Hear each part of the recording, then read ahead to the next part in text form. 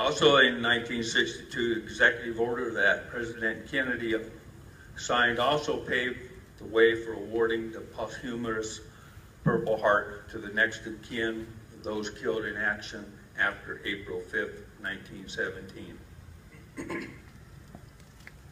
More changes came for the awarding of the Purple Heart in 1983 after the bombing of the Marine barracks in Beirut, Lebanon. President Reagan signed an executive order simply stating that our service members will be awarded the Purple Heart if they are wounded or killed by terrorists. There have been numerous attacks recently on our servicemen and women abroad and here at home. These individuals are deserving of the Purple Heart